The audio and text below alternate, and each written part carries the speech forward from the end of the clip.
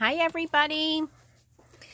Okay, so one of my viewers, Terry, asked me if I could show her how to cut out an image that doesn't have a die. So what I wanted to show you, and I have not done this in a while, so bear with me if it goes a little long here, is this stamp from Blue Knight Rubber Stamps. So Blue Knight Rubber Stamps makes great red rubber stamps, but they do not have dies because so many people now have the scan and cut machine, a silhouette, things like that. So I do have a silhouette Cameo too, and so I want to show you how I would, if you don't want to fussy cut, die cut these images out. So this is the image we're going to use. This came out of the release last month, which is called the Cowgirl and Cowboy. Okay, so first thing I have done is on the Cameo, you can print out in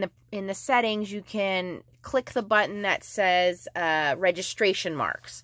So I just took a piece of Nina Solar White 80-pound cardstock and I printed that. I ran it through my printer and I printed the registration marks. So that's what these guys are, and that allows the silhouette to read when it's going to cut the images out. So now I'm just going to stamp a bunch of the images out. I decided to do this old school and get the little rocker block out. I will say that I did not buy anything from HSN. There was a couple of things I was tempted, but I did not purchase anything, so yay me. I will also let you guys know that the parrots are now gone. I was able to get a friend of a friend to take them who already had a gray parrot and another large macaw parrot, a green-winged scarlet macaw parrot, so very similar to the ones we had. So the parrots are now in another home, which was a little sad for my mom, but I think they will be well taken care of. All right, so when stamping these images out, you want to stay in this middle area. You do not want to cross over your registration marks. Look how nice that came out. There's something on my little cowgirl here. Looks like there's a piece of dust on there. Let me clean these up. Oh, somebody else asked me, what am I cleaning my stamps with? That was Lynn. Lynn, what I do is I take the Hero Arts Ultra Clean. Hold on, I'll show you what it looks like. Okay. So it comes in this big bottle. This is an 8-ounce bottle. And then what I do is I just put it in a spray bottle and I water mine down.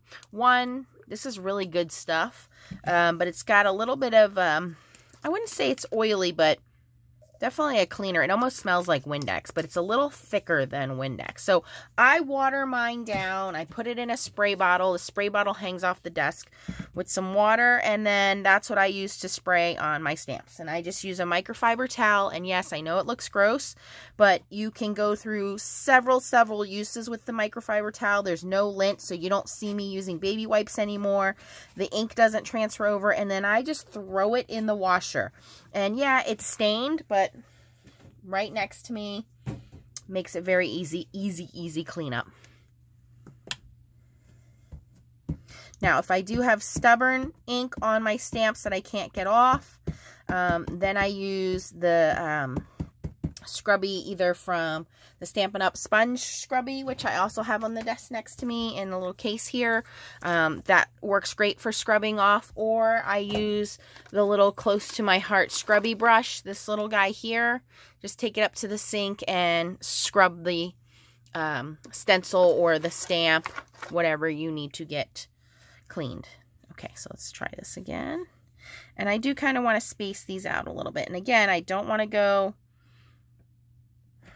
past the line down here, and I don't want to cross over the line here. So we have this invisible border that we do not want to cross over.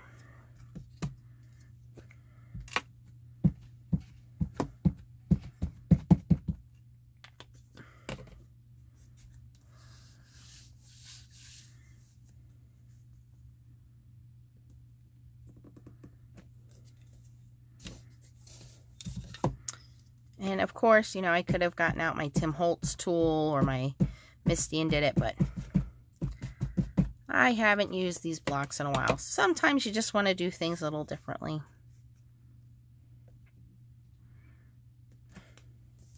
I think I can squeeze one more in here. Yeah. And I'm just using my VersaFine Clair Nocturne because it is nice and black. Great for these solid silhouette images.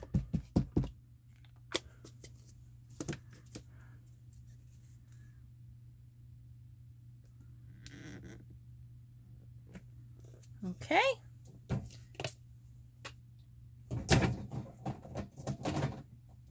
All right, now the next step is to get this into the computer. So there's two ways you can do it.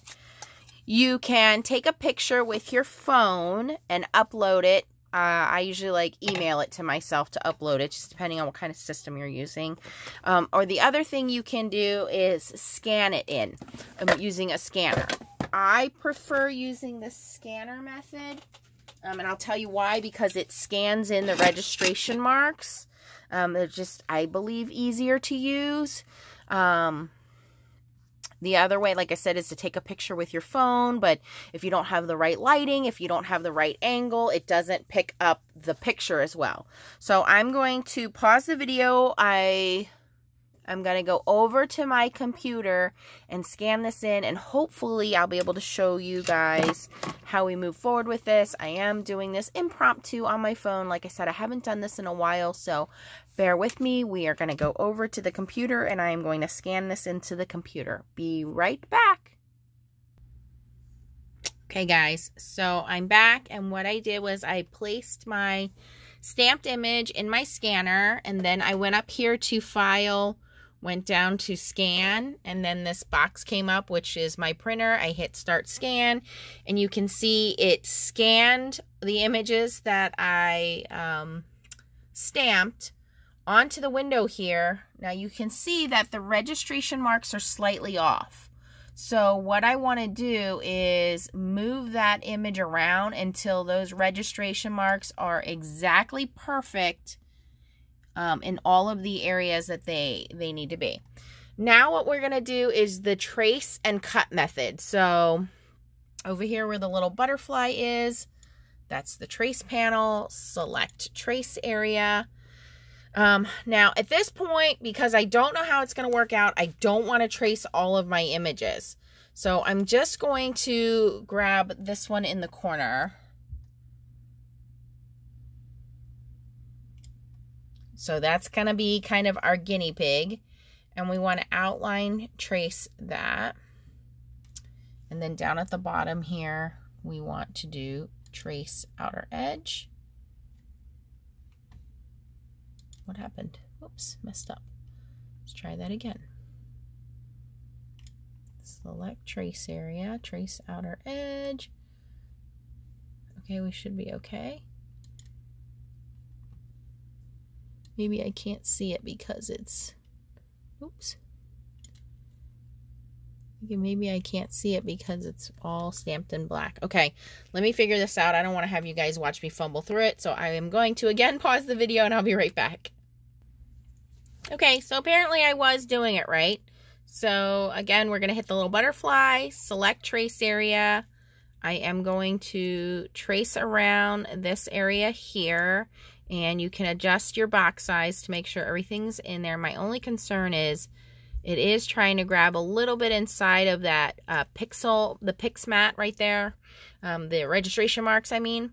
So, I don't know if that's going to work or not. Okay, and then down at the bottom here, I have trace outer edge. So, supposedly it's traced, even though the yellow box goes away. So, what I found out was as soon as I hit send up here to send to the cutting, it's all in red, so that shows me where it's going to trace. So I'm going to now take my image out of the scanner. It's here. I could get it out.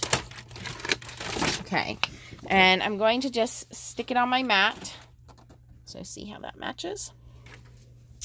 And then the mat says arrow side up. You know what? I need to put it on a regular mat because I don't think it's going to read. I don't think it's going to read the pixel mat. So I'm just going to put it on a regular cutting mat. just going to use my Cricut mat here. Trying to do this one-handed.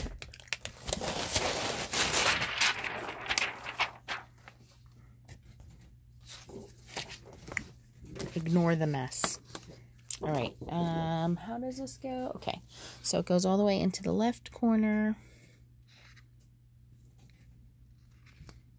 Now, what I probably should have done is put a little border around the cutting area, because if it's off and it's too close and it hasn't been calibrated, it's not going to cut right. But let's give it a go and see how well I did here. I'm just going to hit send. Cross your fingers, guys. Registration mark sensor area. Okay, it could not read the registration mark. Okay, I'm going to have to fix this. Try loading that again. Well, that's good. It's trying to read the registration mark. I appreciate that. Let's try that again. Click to retry, automatically click register. Okay.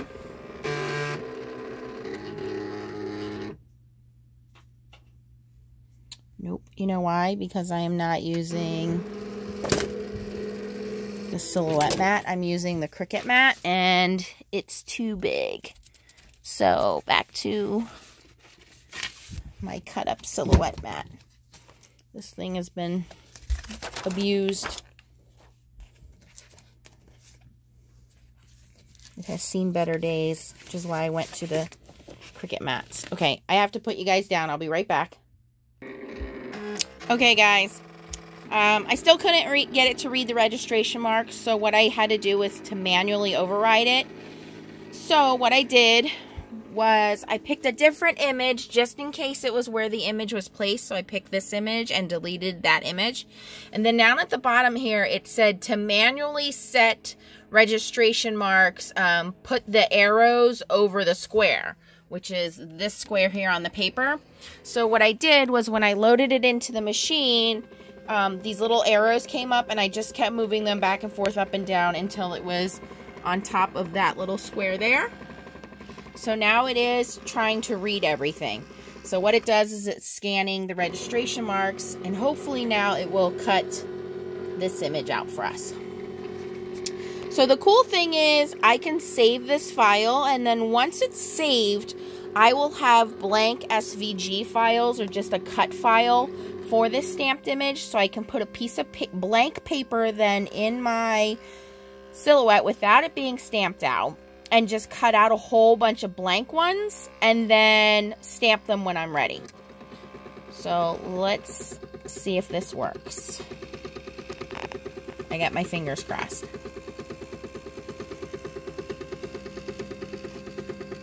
I'm sorry how long this video is. Like I said, I haven't done this in a while. And hopefully it's cutting in the right place. And I just wanted it to cut the outer image. Oh, it's a little too far over to the left. So we might have to recalibrate it. Oh, and my paper is moving because this mat isn't sticky anymore. Okay. Fail, fail, fail. We gotta do this again. I gotta stop this. Okay, guys. Take 100 here. Alright, so I've placed my paper back on my sticky Cricut mat, which hopefully it shouldn't come off because this is a sticky mat. All right, so I want to show you what we're going to do here. We are not going to do this guy now because he's all half cut up. So we're actually going to go back to the design store, and we're going to slide the image over, and we're going to hit delete on that. So I just deleted it. Now I'm going to slide the image back over, and I want to line everything up pretty perfectly here with the registration marks. I know you guys may not be able to see it, but I think I got it right there. Slightly up. Okay, I think we're good right there. All right, so I wanted to show you again how I am doing this. Hopefully I don't get my finger in the way of the camera. Here we go. Okay. Take number 365. All right, select the trace area. We are going to select this trace area again. Okay, solid fill is just that everything that's filled in yellow is what it's going to trace around, which I'm fine with. Trace the outer edge. And of course, once it's calibrated correctly, you could trace everything, but I don't want to take the chance. I already lost one. But like I said, once we have this trace area in there, we'll be able to save this and print out as many images we want on blank paper, which I'll show you in a second. So we're going to do trace outer edge. You could probably even do trace and detach, and then you'll be able to see it better, but I'm okay with what's going on right now. How did I do the lines? Now I have to remember that. Anyway, I clicked send, and so you can see where it's red. I'm trying to remember how we make, well, we don't need all of this. How we do the border around it. I think that's in the design. Sorry, guys. I'm not a professional at this. Let me go back here a second. I'm just going to hit my undo button. Okay. Is it scale? No. There is a way of giving it a border. I just cannot remember what it is right now.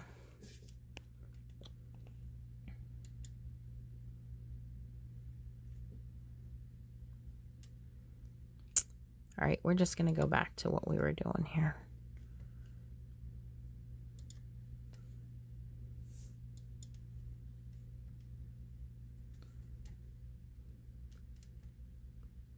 All right, so we're going to cancel the previous job because it was not working. Now we are going to send this new job.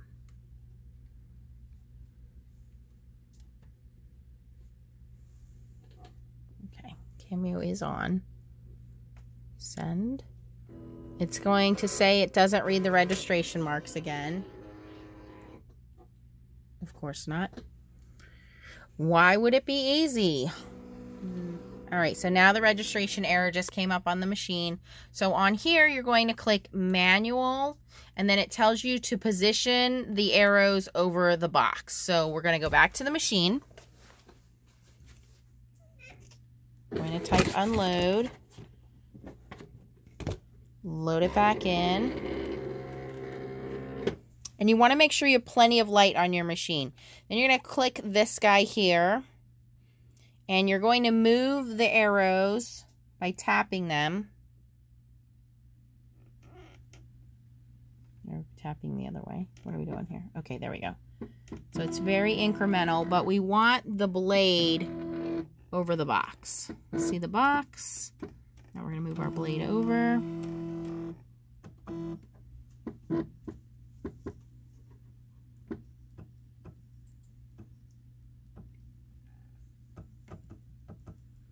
And I'm just doing very incremental, trying to get it in the middle there. Okay, so now our blade is directly over the box. So now we are going to tell the machine to register it. And it should manually register it.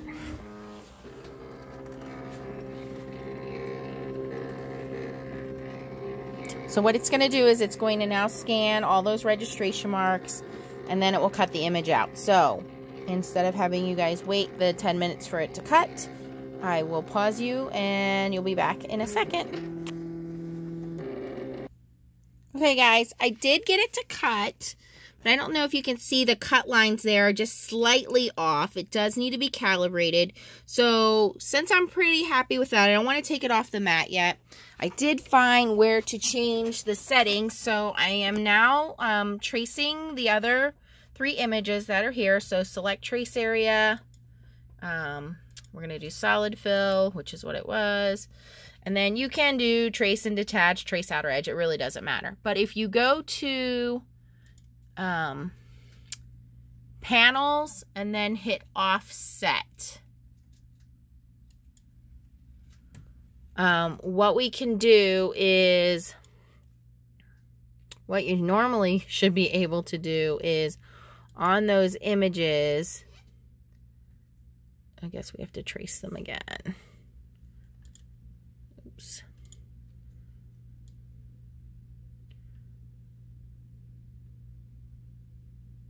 Oh, come on. I messed up the alignment. Okay.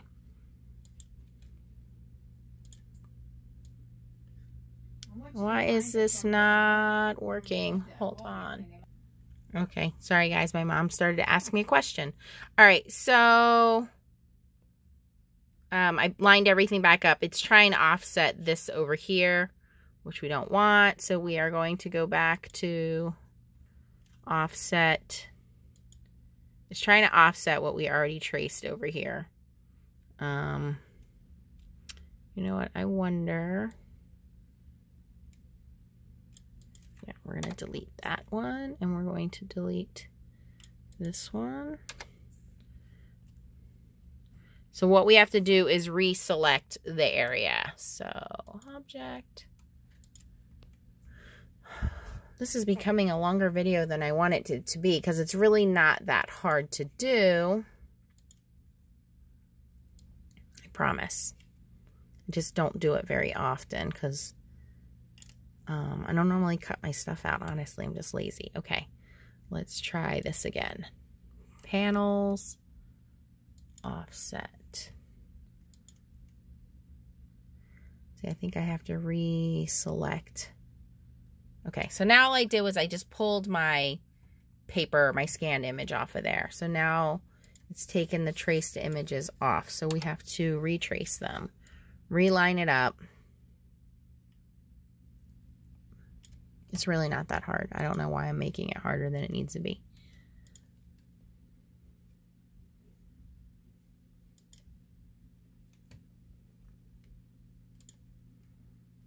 It used to be a button right on the screen here where you could do the offset. I don't know why it's not there now. I hope I'm not making you guys seasick with all this.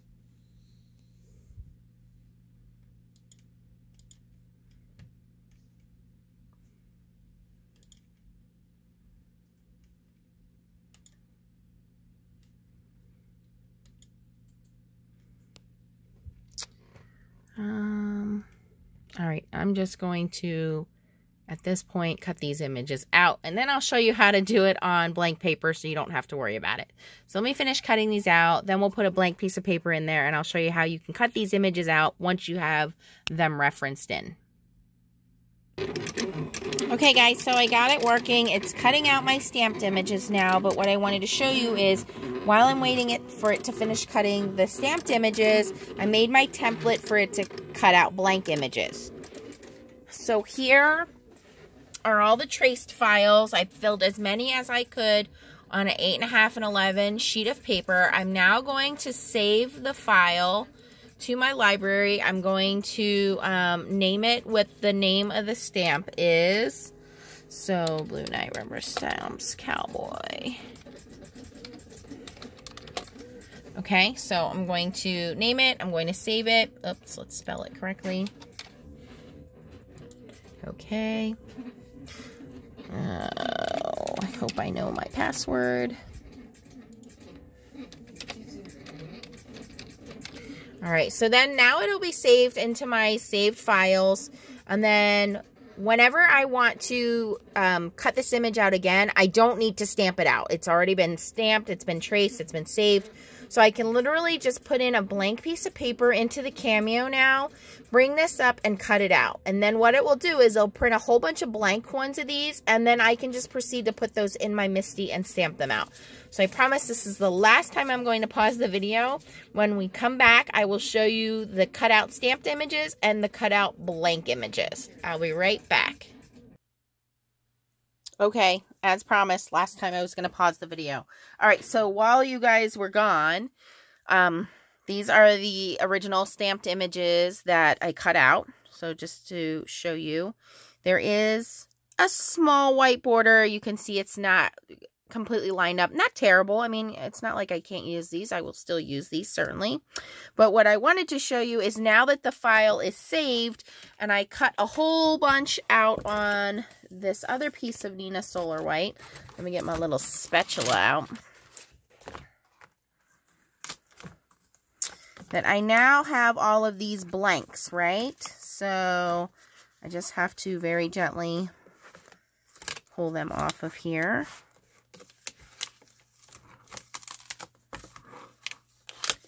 And just to show you what I mean here. So now these are cut through. This is a very good quality thick cardstock. So it does take a couple passes to get it to cut through. All right, so there we have the cowboy. Let's get the cowgirl.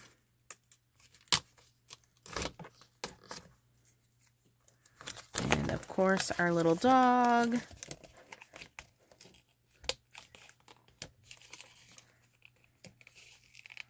Come on.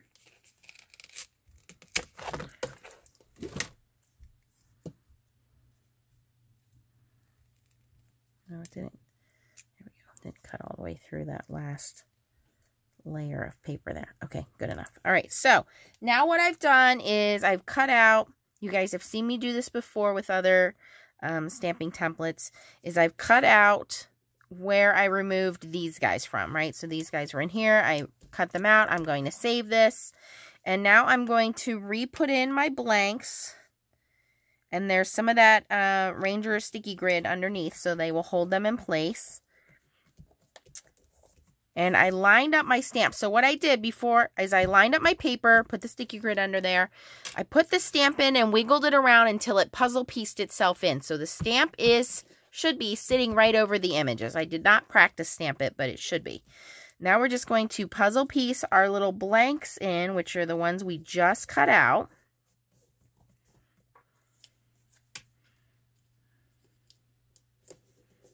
Okay, so now they are stuck in there with the sticky grid. And here is the moment of truth. Let's see how they are going to stamp out. So again, we're going to ink up with our black ink.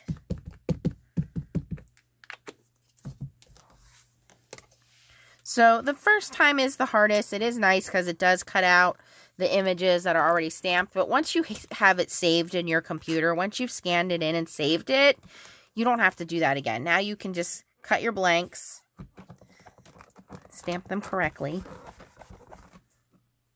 So even you can see there, it's not as black as I would like it to be. No problem. Let's go back in and ink it again.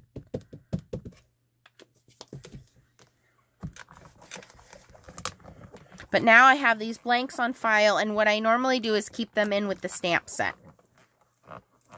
And I'll keep my little template jig in with the stamp set too. Okay, that looks pretty darn good. Ooh, there's something on her head, but I'm not going to worry about it right now. I'm just going to go with my tweezers. Gently pull them out. And now we have our blanks stamped. So I just want to set that aside to dry, and it's perfectly stamped. I don't have to worry about any of that being cut the wrong size or the wrong way there. That looks pretty darn good. And you can just stamp them out when you need them, or you can stamp out a whole bunch. I didn't get the horse's head very well there. There we go. So you can, let's say you're going to go on some kind of a retreat on vacation and you want to stamp out a whole bunch and have them ready. And you want them all pre-die cut. You can do that, or you can just put them in with the stamp set and stamp them later. Whatever you want to do. So there we go. I know this video was long. I know it was full of mistakes. I hope you guys liked it. If you have any questions or comments, don't be afraid to post them down below. I do read and answer all of you guys' questions and comments.